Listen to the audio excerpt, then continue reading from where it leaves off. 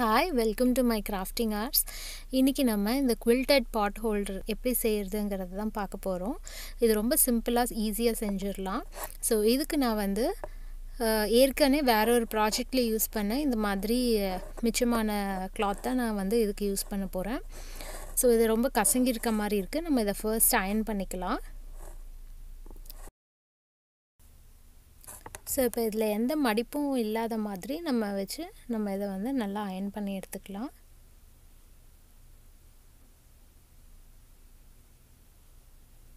இப்போ இதே மாதிரி இன்னொரு கிளாத்தையும் வச்சு இதையும் நல்லா அயர்ன் பண்ணி எடுத்துக்கலாம்.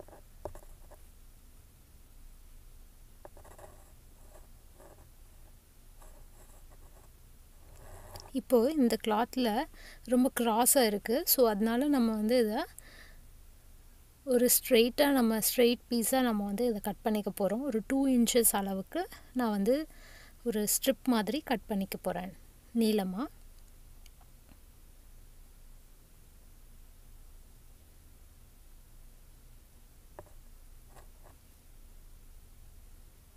பாருங்கள் 2 inches ஸ்ட்ரிப் நமக்கு ரெடி ஆயிடுச்சு. ஸோ அந்த இன்னொரு பீஸ் வந்து ஏற்கனவே 2 inches இருந்ததுனால நான் அதை இப்போ கட் பண்ணலை.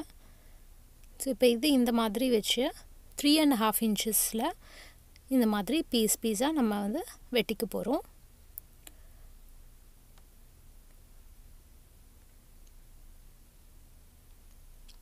இப்போ அடுத்ததும் அதே மாதிரி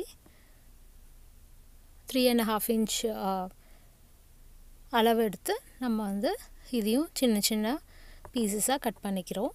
ஸோ இந்த மாதிரி ஒரு கலர்லேயும் நான் 8 pieces எடுத்திருக்கேன். ஸோ இப்போ ரைட் சைட்ஸ் ரெண்டும் ஒன்றா வச்சு நம்ம இந்த மாதிரி ஒரு ஸ்டிச் போட்டுக்க போகிறோம். இங்கே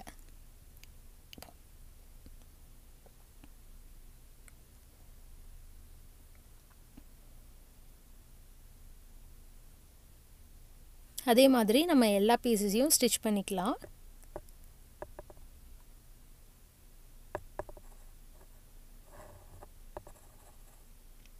ரைட் சைட்ஸ் ரெண்டும் ஒரே மாதிரி வர மாதிரி நம்ம வந்து வச்சு இதை வந்து ஒரு ஸ்டிச் போடுறோம்.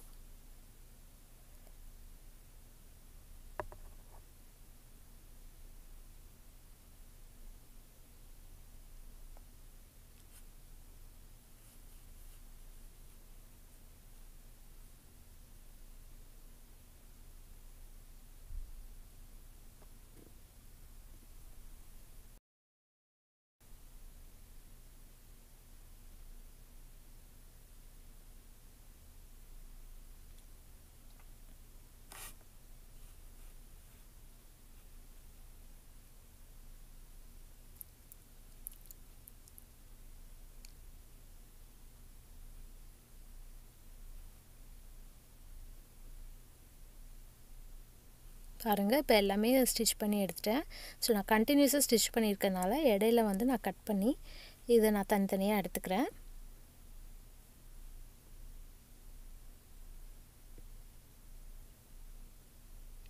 ஸோ இப்போ பார்த்திங்கன்னா இந்த மாதிரி வச்சு நம்ம இதை மறுபடியும் ப்ரெஸ் பண்ணி அயர்ன் பண்ணிக்க போகிறோம். ஸோ தட் அந்த சீம் வந்து கரெக்டாக நமக்கு வந்து நல்லா ஸ்டிஃபாக இருக்கும்.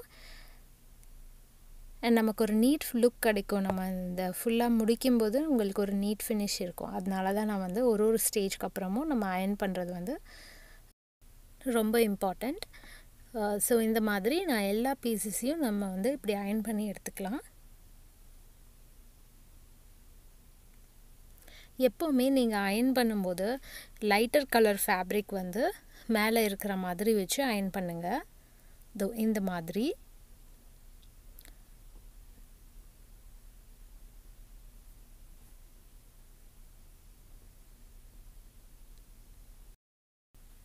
ஸோ இப்போது நான் வந்து ஒரு கலர்லேயும் 8 pieces கட் பண்ணியிருந்தேன். ஸோ எனக்கு 2 பாட் ஹோல்டர் பண்ணுற அளவுக்கு எனக்கு இப்போது துணி இருக்குது.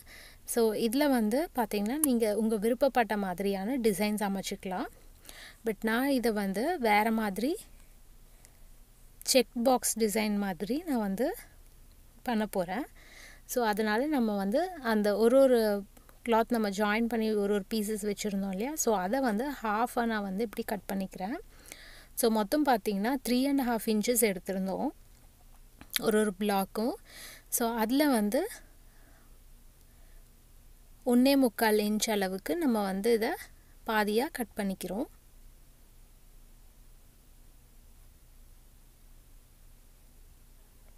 இப்போ இந்த மாதிரி நம்ம வந்து இதை ஜாயின் பண்ண போகிறோம். ஸோ எல்லா பீசஸும் நான் அந்த மாதிரி கட் பண்ணியாச்சு. ஸோ இப்போ அரேஞ்ச் பண்ணி காமிக்கிறேன் பாருங்கள்.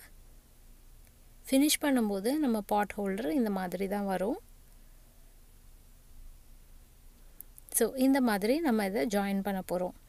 ஸோ ஃபர்ஸ்ட் வந்து இந்த மாதிரி ஒரு பிளாக்காக நம்ம இப்படி வச்சு ஜாயின் பண்ணிக்கலாம். அதுக்கப்புறம் கடைசியாக 4 பிளாக் இருக்கும். ஸோ அதை வந்து நம்ம அதுக்கப்புறமா ஜாயின் பண்ணலாம். ஃபர்ஸ்ட் இந்த 4த்தையும் நம்ம இப்படி இந்த சீம் இருக்குல்ல, இது எல்லாமே வந்து கரெக்டாக ஜாயின் ஆகிற மாதிரி வச்சுக்கோங்க. ஸோ அது ரொம்ப இம்பார்ட்டண்ட். ஏன்னா அப்போ தான் ஃபினிஷ் பண்ணும்போது உங்களுக்கு அந்த 4 கலர்ஸும் ஒழுங்காக வந்து கரெக்டாக இருக்கும். அந்த சீம் வந்து கரெக்டாக அலைன்டாக இருக்கும்.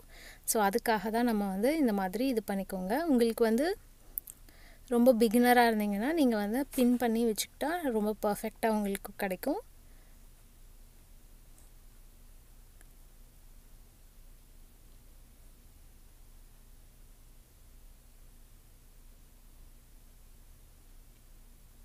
ஸோ இந்த மாதிரி எல்லாத்தையுமே நம்ம வந்து ஸ்டிச் பண்ணிக்கலாம்.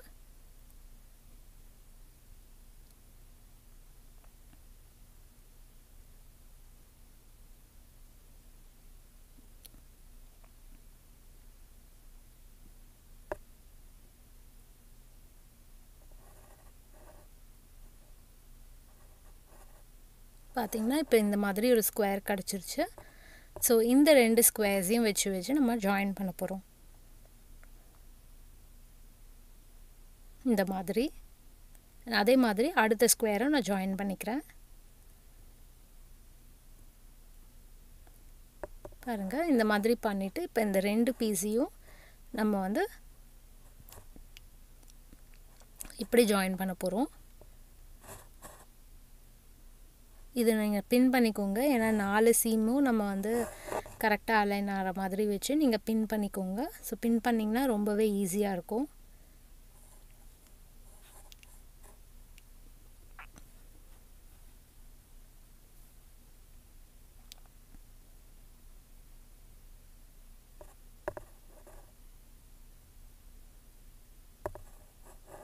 பாருங்கள், இந்த மாதிரி உங்களுக்கு ஒரு பிளாக் கிடச்சிருச்சு, ஒரு பெரிய பிளாக் கிடச்சிருச்சு.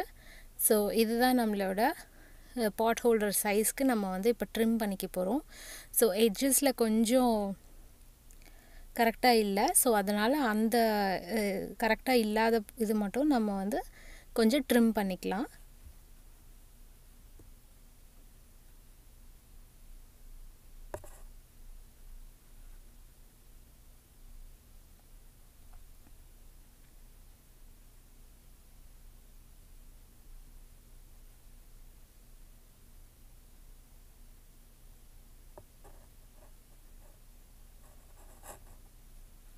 இப்போ 4 சைடும் நல்லா ட்ரிம் பண்ணிட்டேன். ஸோ இப்போ இதுக்கு அடுத்து நம்ம வந்து அரேஞ்ச் பண்ண போகிறோம், குவில்ட் பண்ண போகிறோம். ஸோ இப்போ பார்த்திங்கன்னா இது வந்து காட்டன் பேட்டிங்னு சொல்லுவோம். ஸோ இது நம்ம வந்து இது இன்னொரு பீஸ் ஆஃப் கிளாத் எடுத்திருக்கேன் கீழே வைக்கிறதுக்காக, பேக் சைடு வைக்கிறதுக்காக. ஸோ அதை ஃபர்ஸ்ட்டு வச்சுட்டு அதுக்கு மேலே வந்து இந்த காட்டன் பேட்டிங் வச்சுட்டு இந்த பீஸ் பண்ண கிளாத்தை வந்து நம்ம வந்து மேலே வச்சுருக்கோம். அண்ட் இதுக்கு எப்போவுமே நீங்கள் வந்து பாட் ஹோல்டராக யூஸ் பண்ண போகிறீங்கன்னா நீங்கள் காட்டன் பேட்டிங் மட்டும் யூஸ் பண்ணுங்கள். அண்ட் இதில் வந்து பார்த்திங்கன்னா இந்த மாதிரி நான் வச்சு டயக்னல் லைன்ஸ் நான் போட போகிறேன், குவில்ட் பண்ண போகிறேன். அண்ட் நான் வந்து அந்த ஒயிட் பேட்சஸ் இருக்கு இல்லையா, ஸோ அதில் மட்டும்தான் நான் வந்து டயக்னல் லைன்ஸ் போட போகிறேன். க்ராஸ் பண்ணுற மாதிரி இன்ட்டு மார்க்ஸ் மாதிரி நான் லைன்ஸ் போட போகிறேன். ஸோ இந்த 3 லேயர்ஸும் வச்சு பின் பண்ணிக்கோங்க. ஸோ தட் நீங்கள் ஸ்டிச் பண்ணும்போது நகராமல் இருக்கிறதுக்கு ஹெல்ப் பண்ணும். ஸோ ஃபர்ஸ்ட் வந்து எட்ஜஸ் வந்து நம்ம ஸ்டிச் பண்ணிக்கலாம். ஃபஸ்ட்டு அந்த 3 லேயரையும் 4 சைட்ஸும் ஸ்டிச் பண்ணி செக்யூர் பண்ணிவிடுங்க. அதுக்கப்புறமா நம்ம வந்து இந்த டயக்னல் லைன்ஸ் போடலாம்.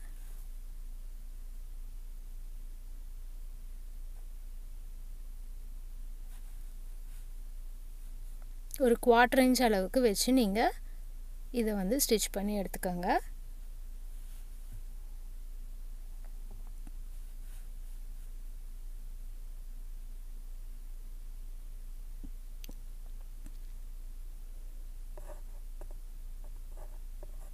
4 பக்கமும் ஸ்டிச் பண்ணியாச்சு. இப்போ அந்த டயகனல் லைன்ஸ் போட ஆரம்பிச்சிடலாம். நான் வந்து அந்த ஒயிட் பேட்சஸில் மட்டும்தான் நான் இந்த மாதிரி லைன்ஸ் போட்டிருக்கேன். ஸோ உங்களுக்கு விருப்பமான மாதிரி நீங்கள் எந்த மாதிரி வேணும்னாலும் நீங்கள் வந்து இதை குவில்ட் பண்ணிக்கலாம். ஸோ அந்த டார்க் ப்ளூ கலர் பேட்சஸ் இருக்குது இல்லையா, ஸோ அதுலேயும் நீங்கள் போட்டுக்கலாம். நீங்கள் ஜஸ்ட் இல்லைன்னா நீங்கள் வந்து ஸ்ட்ரெயிட் லைன்ஸும் போடலாம். ஸோ குவில்ட் பண்ணுறது வந்து நம்மளோட சாய்ஸ் தான். நம்ம எப்படி வேணும்னாலும் நம்ம வந்து இதை குவில்ட் பண்ணிக்கலாம். ஸோ 4 சைட்ஸ் ஸ்டிச் பண்ணதுக்கப்புறம் இங்கே எக்ஸ்ட்ராவாக இருக்குது பார்த்தீங்களா அந்த பேட்டிங், ஸோ அதை எல்லாத்தையும் நான் வந்து ட்ரிம் பண்ணிக்கிறேன்.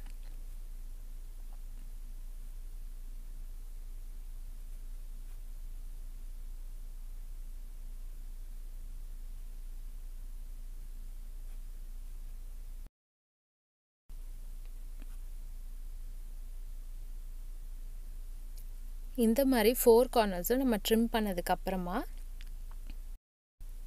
இந்த சைட்லலாம் நம்ம வந்து துணி வச்சு நம்ம ஃபோல்ட் பண்ணி ஸ்டிச் பண்ண போகிறோம். ஸோ அதுக்கு பைண்டிங்னு சொல்லுவோம். இதுக்கு ஒரு 2 இன்ச் அளவுக்கு கிளாத் கட் பண்ணிக்கோங்க. ஸ்ட்ரிப் வச்சுக்கோங்க. இந்த மாதிரி 2 இன்ச் ஸ்ட்ரிப் கட் பண்ணிவிட்டு அதை பாதியாக ஃபோல்ட் பண்ணி அயர்ன் பண்ணிவிட்டு அதுக்கப்புறம் இந்த மாதிரி ஃபோல்ட் பண்ணிக்கோங்க. எந்த அளவுக்கு தேவையோ அந்த அளவுக்கு துணி கட் பண்ணிவிட்டு இப்போ நம்ம இதை தைக்க ஆரம்பிச்சிடலாம். தைக்க ஆரம்பிக்கும்போது அந்த மேட்டோட பாதி அளவு அந்த பாட் ஹோல்டர் இருக்குது இல்லையா, ஸோ அதுலேருந்து பாதியிலேருந்து நீங்கள் வச்சு இந்த மாதிரி ஸ்டார்ட் பண்ணுங்கள். கார்னர் வரும்போது ஸ்டிச் பண்ணிவிட்டு ஒரு பேக் ஸ்டிச் பண்ணி எடுத்துருங்க. எடுத்துட்டு அதுக்கப்புறம் இந்த மாதிரி மேலே மடித்து மறுபடியும் இந்த கிளாத்தை கீழே கொண்டு வரணும். ஸோ இந்த மாதிரி கொண்டு வரும்போது இன்னொரு வாட்டி காமிக்கிறேன். மேலே ஃபோல்ட் பண்ணி மறுபடியும் இந்த மாதிரி கீழே கொண்டு வரணும். ஸோ இந்த மாதிரி வச்சு ஸ்டிச் பண்ணும்போது உங்களுக்கு அந்த கார்னர் வந்து நல்லா ஃபோல்டடாக கிடைக்கும்.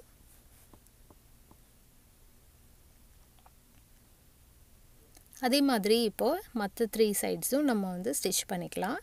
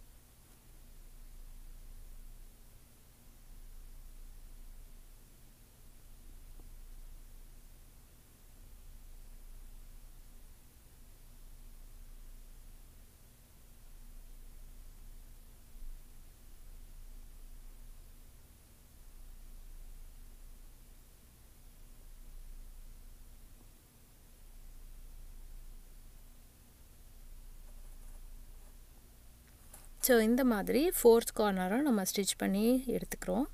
எடுத்துகிட்டு இந்த இடத்துக்கு வரும்போது இந்த மாதிரி கொஞ்சமாக ஒரு 1/2 இன்ச் அளவுக்கு நம்ம இந்த 2 இதுவும் மீட் பண்ணுற மாதிரி அதுக்குள்ளே இன்சர்ட் பண்ணிவிட்டு நம்ம எப்படி ஸ்டிச் பண்ணிக்கலாம்.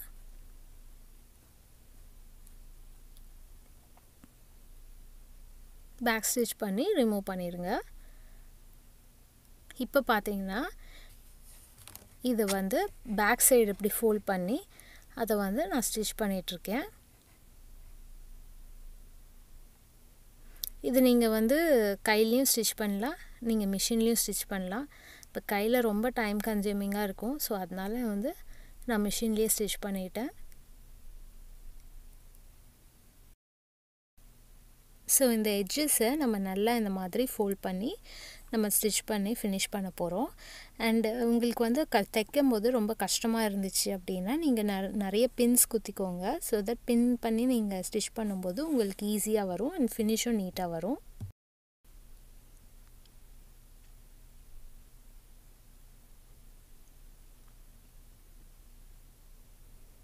ஸோ பாருங்கள், நான் 4 சைட்ஸும் ஸ்டிச் பண்ணிட்டேன். இந்த மாதிரி நீட்டாக கிடச்சிரும். ஸோ இது வந்து நீங்கள் ரொம்ப ஈஸியாக நமக்கு ஸ்க்ராப் கிளாத் வச்சு நம்ம பண்ணிட்டோம். அண்ட் இந்த மாதிரி நீங்கள் லூப்பும் ஃபிக்ஸ் பண்ணிக்கலாம். ஸோ தட் உங்களுக்கு மாட்டி வைக்கிறதுக்கு உங்களுக்கு ரொம்ப நல்லாயிருக்கும். அண்ட் ஒரு பாட் ஹோல்டருக்கு இவ்வளோ எஃபர்ட் தேவையான்னு கேட்கலாம். பட் இது வந்து யாராவது கெஸ்ட் வரும்போது நீங்கள் யூஸ் பண்ணும்போது டைனிங் டேபிளில் சர்வ் பண்ணும்போது வைக்கலாம். ரொம்ப க்யூட்டாக இருக்கும். ஸோ உங்களுக்கு பிடிச்சிருந்தா நீங்கள் ட்ரை பண்ணி பாருங்கள். அண்ட் என்னோடய சேனலுக்கு நீங்கள் சப்ஸ்கிரைப் பண்ணுங்கள். உங்களுக்கு எதாவது கிளாரிஃபிகேஷன்ஸ் இருந்தாலும் சொல்லுங்கள். தேங்க்யூ ஃபார் வாட்சிங்.